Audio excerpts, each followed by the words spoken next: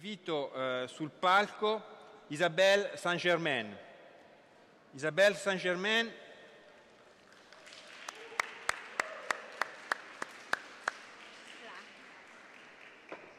bienvenue. Merci.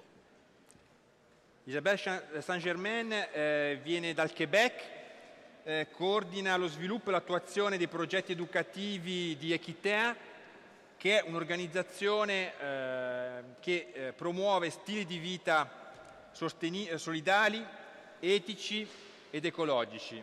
E a Isabel abbiamo chiesto di affrontare il tema degli alternative food network, dei sistemi alternativi del cibo, e anche dirci qualcosa sui food council, sui consigli del cibo, che possono essere un elemento centrale nella governance del cibo e delle risorse naturali a tutti i livelli, dal locale al nazionale all'internazionale. Quindi ascoltiamo Isabel. Hi, do you hear me well? Yes. I'm going to make the presentation in English, so be indulgent. I think it was the subject I was asking to talk. I think it was pretty broad for half an hour, so I'll do my best to present you what we're doing at Equiterre. Equiterre, it's a non-for-profit organization, independent.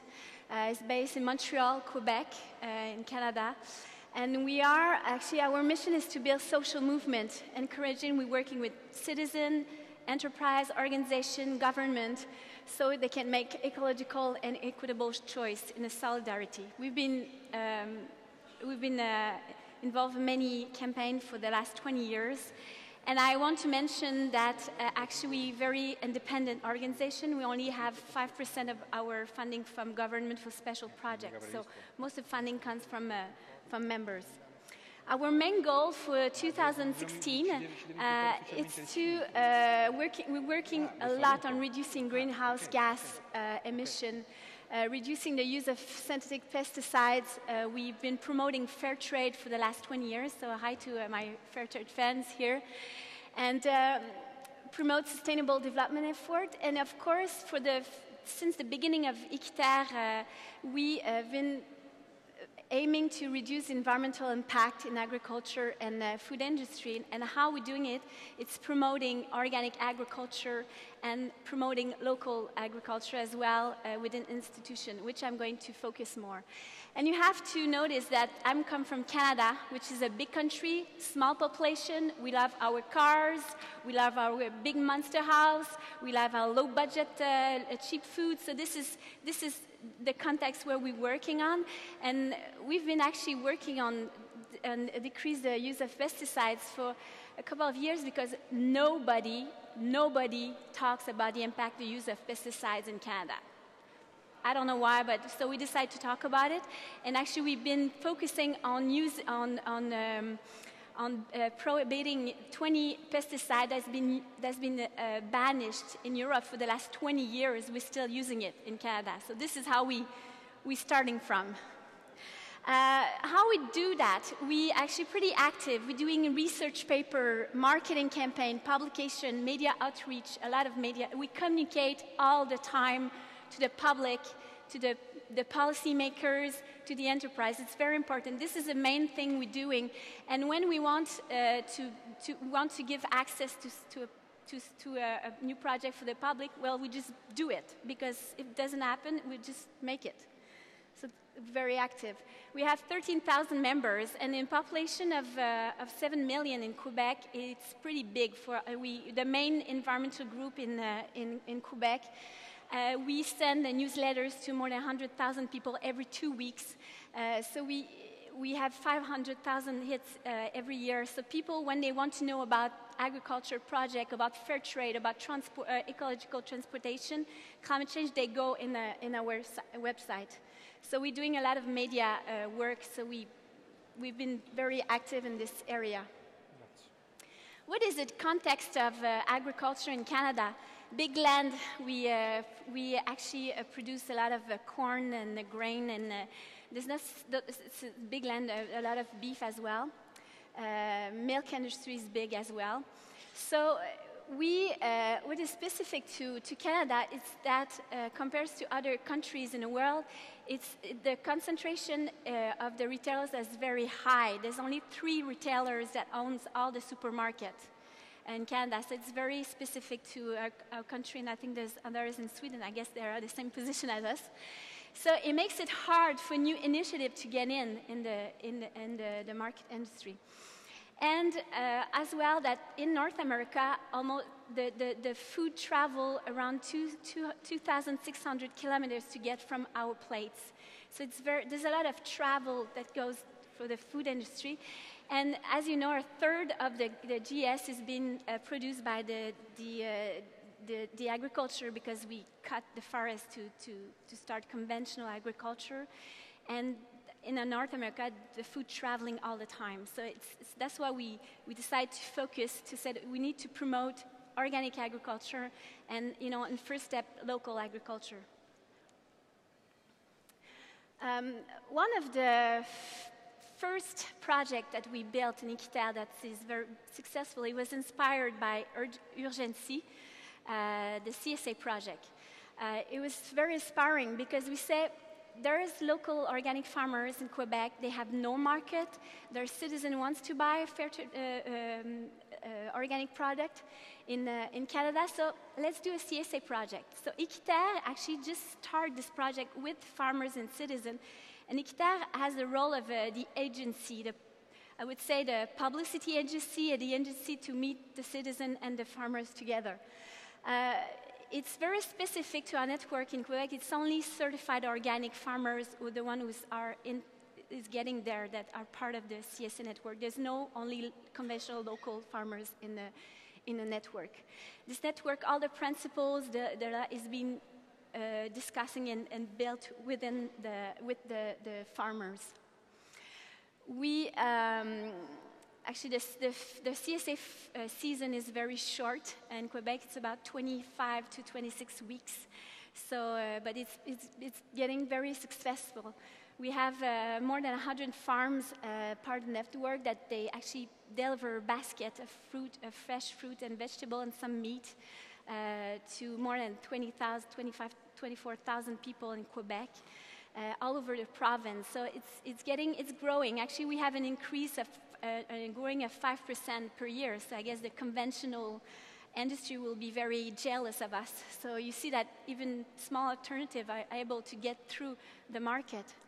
And this network is autonomous financially. It means that when a citizen wants to be part of this project, they want to buy a share from a farmer, it needs to pay $20. And this $20 gets to Iquiterre so we can organize, coordinate the project and do the publicity for our farmers.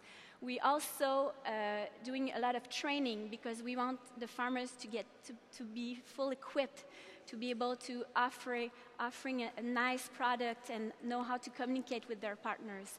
So this is how we manage to do our work. We actually did a lot of partnership through the years, and we're doing new buying publicity in social media and magazines. We run on the radio all the time.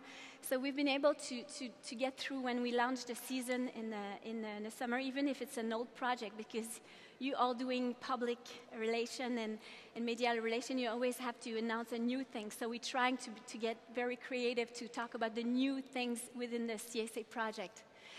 We're doing price survey for our farmers because they need to know if the vegetable they're selling is at a fair price for them and for the market. We also organize mentorship for the new farmers that get into the network. So they're able to have a more experienced farmer to help them to build their project. Doing many I won't list all of them. This is an example of what we do on our website. So when we're doing publicity and outreach to the public, the media, that people goes to the website of Iquiterre, they put their addresses and they find the place, the drop-off points near their home or their workplace. And we also have a partnership now with one of the banner Metro. I asked them if they can offer to our farmers to get a drop-off points in the parking lot of the supermarket.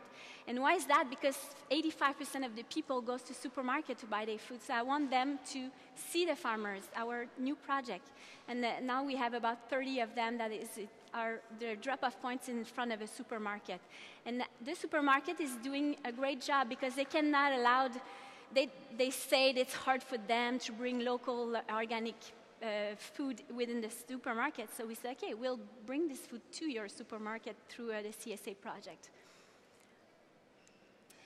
This is a campaign, this is a new idea that we had just to show you that how every year we're changing the look and the campaign. Now what we said is we used to ask the citizens to say, you should buy a basket from the farmers to help them, etc. But now we changed the way we're talking to the citizen. We say, hey, this farmer is taking care of the health of the environment and your health. So they want actually to adopt you to take care of yourself for one summer and feed you well. So you'll be, it's like they're your family doctor. In Quebec, it's very hard to have a family doctor, but it's much easier to have a family farmer. This is how we take care of our health there. We are involved with this CSA project. It's a very concrete project that was aimed to respond to a market and respond to the demand of the consumer. But we say we need to do more with this. We need to have an impact with this project because we believe in organic agriculture. We want the government to get involved. And in Quebec, there are pro-OGM, GMOs. So we need to use this network of this work is strong, the farmer is strong, the people really buys it, to do policy work. So every time there's a policy or meeting that's going on organic, we present ourselves and we go and we talk and we want the government to invest. So we use this network as a tool to influence the government. So we position ourselves as a main actor in organic agriculture in Quebec because of the CSA project. We're doing a lot of contests. Why we do that? Because people love that. They love it. It's a bit kitsch, but it's working well because you are able to reach many people on social media, people that you won't reach. We don't want to reach people that know us. We want to reach people that don't know us. And contest, it's a good way to do it. And every single marketing campaign, every project we do, we always want the contact information of the people because we use this contact and we use this contact to communicate with them all the year round because we want to hook them into our campaign. If they don't like organic, they may be able to help us on the climate change issues, on fair trade, so they all receive the newsletter. Every single thing we're doing now, we ask for the contact information of all the people we talk to. Conferences everywhere. And I think it's very important. We learned this lesson because we're planning to have auto-financing, and we say, God, you know, we talk with so many people, we don't have their addresses, and it's the main people that will help us changing the world, because our concept is changing the world one step at a time. Within the CSA project, we realized that this project is very good, but it still reaches a part of the population, so we want to get into other projects to reach other part of the population. And one is that was to start working in institution because a third of the population is being fed by the public institution in Quebec. I mean, schools, hospitals, there's cafeterias, government cafeteria, etc. We said this is a good way to start to promote our issues, which is local and organic food. So we did many pilot projects. They were very successful. The media loves it, but it didn't get through. No, everybody thought it was nice and cute and very cute and nice, and said, okay, let's make this project a policy work. So what we did is we decide after all the project we did, we decide we decide to get into the health institution. We say we're going to focus on the health institution. They have more money for food. They actually supposed to promote healthy habits. They also they were able to, they have their own kitchen. So we decided to focus on health institutions to have an impact, to start with an impact, and then we will grow into the other schools. So we did a survey, and then we did a research progress, and we published a guide for the buyers in the institution. And we also give presentation to doctors, to a public health representative. So to say, hey, it's possible to buy a local product, even if we have, you know, trade agreement, international trade agreement. So we look at the opportunity, the challenges, and we present it this way. So they have this guide, it's like 5 pages, and they know exactly which law to use to buy local and organic food and where to buy it. And eventually it got so much pressure into the health system that the government decided to, and we keep pushing government to put a policy on institution, because our super government was always say to the citizen in Quebec, you need to buy local, it's nice for the economy, etc. We said, okay, we agree with that totally, but the government needs to give the example. So eventually in May 2014, I was invited to comment the new policy on food in institution, and it was great because we were able to comment it. We were the only environmental group there, and eventually they published it, and they brought it to all the institutions, and now because we had a guide in the same times, this policy with our educational tool brought this together, and the people were able to act in the same way they had. The government will tell them that they must do some effort for local buying. So it was a good momentum at this time. This is another, beside the very concrete project we have, we communicate a lot about new initiative, because there's so many interesting initiatives on alternative food system, collective garden, community garden, CSA project. There's many things going on, but they don't have, small organizations, small projects don't have the energy and the power to be able to get through to talk about their project in the public. So we did a platform, it's called Épluche ta ville. Oh, okay, 1 minute. Épluche ta ville, and it's Peel Your City. Peel Your City. So there's a lot of food desert in many cities all around the world, so you were able to know exactly where to find fresh food and vegetable in the city within this new alternative project that is not a supermarket. I would say, just to finish, that the experience we have in Quebec, it's communication is key. It's a very key. We communicate all the time what we're doing to the leaders, to the government official, the people working in institution, to the enterprise, to everybody. We're talking about our project, and it help us put us in a position of important actors in many policy in Quebec. The government don't publish a policy on climate change without asking ITER to look at it, neither for sustainable development or organic or agriculture. So it was a very successful way of communicating, because when you have the public with you, you have everybody on the side. I don't know, Quebec is part of North America, and in the way it's working, it's the public the grassroots needs to grow and then go up into the policy, because the politician, what they like is to be on TV and talk about the nice thing they're doing, but if we want them to do it, the public needs to push, and this is how we've been managed to do it. But now we manage as well to have contact with them. We're doing a lot of petition as well.